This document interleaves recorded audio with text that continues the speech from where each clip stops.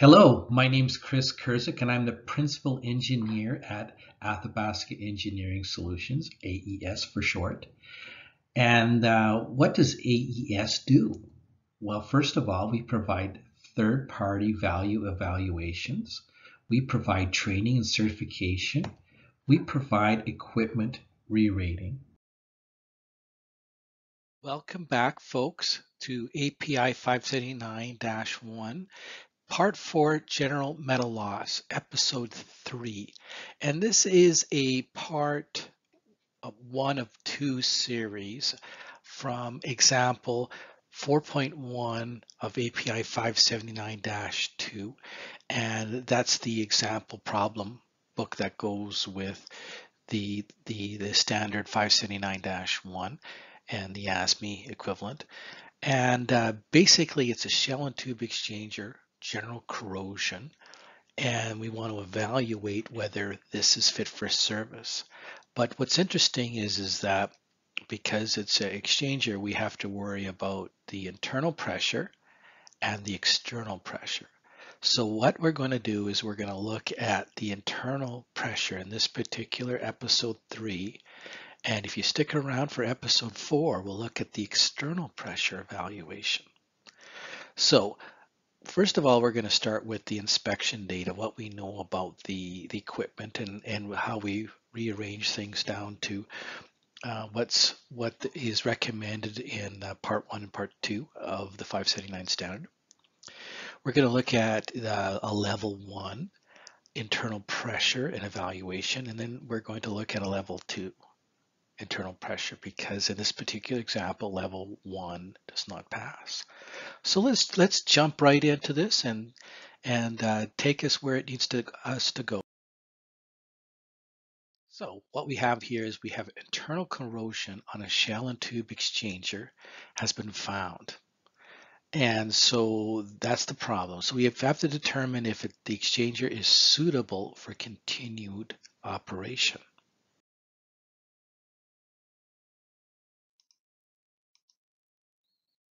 So what we're going to do is we're going to look at particular example here of the shell and tube exchanger and put some things down. So it's a type of a pressure vessel, and the material of construction is API 516 grade 60, very common in the 80s.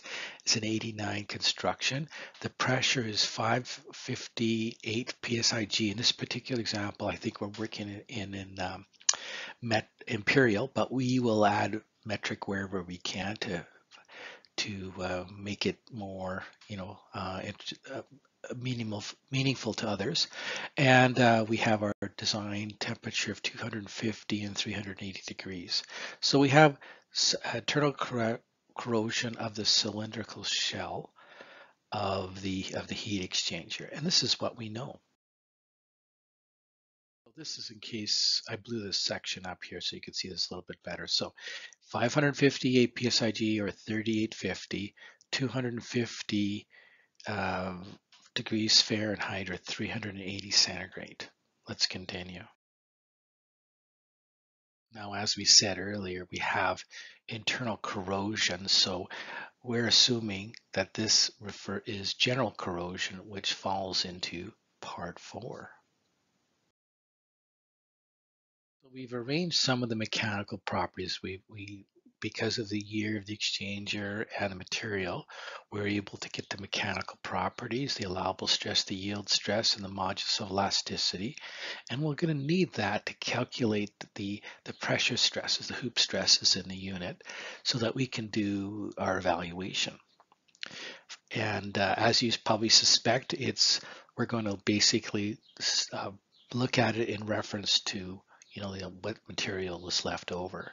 So we have some dimensions here. We have a fabricated thickness, a corrosion allowance, a tube sheet distance, and then we have pressure, vacuum pressure and temperature, and we have some operating conditions as well shown in imperial. So we have a couple of evaluations to make. In this particular episode, we're going to look at the internal pressure of the unit. team has gathered us some really great information. I've put them into metric as well so we could see it, but I believe all the data is really more accurate in imperial. So the inspection group, who should be qualified to API 579 to do the inspections, they provided this general metal loss, and you can kind of look through the data and you can see that it looks pretty uniform. Okay, so if you start to get some really deep losses in here, then you're going to have to consider part 5. But in this case, I think we're okay for general corrosion. And one thing that bear in mind that when we do a corrosion survey, because the method we're going to choose today is it's highly statistical. API indicates that the number of thickness readings must be at least 15. I mean, if there's 30, it's even better. And this is the referencing paragraph shown here, 4332. And I believe that's in the later version as well, the 2017. This information you see here that we've already done some math. So how did we get there? Well, we're going to calculate our coefficient of variation. So this table is from table 433 of API 579. And of course, API 579 is extremely procedural. And what's nice is this is all on a spreadsheet. So it's, it's a piece of cake once you set it up. So how does this work? So TM, basically what happens is you take all these numbers and you sum them together, and then you divide that through the number of samples. In this case, it's 15. And then you get basically an average, which is 12,067. So that's the average number in that stack. And this COV is one of the oldest methods there are around. Now, what do you do with that? Well, you take 13, subtract 12.067, you get 0.93, and you do that over again. You pull down your spreadsheet and you get this value. Now you got to take it and square it. So you take this value and square it, and then you sum them all together, and then you get this value called here, and it's 12.933. Calculated all our numbers from the table 4.3 format. We determined TAM to be 12,067. We've determined the S value is 12.933. We put those in the coefficient of variation equation, S in the numerator and TM in the denominator, and we get 0.08. Another value that we need is the minimum thickness, TMM, and basically you just take the lowest value that was found in that sample and you're ready to go. In step 2, it's kind of a test. It's a test thing. So basically, if our coefficient of variation is less than 10%, then we can proceed to step 4 with TAM value that we calculated. And in that case, then it would be the nominal thickness minus TAM, and we get 3933.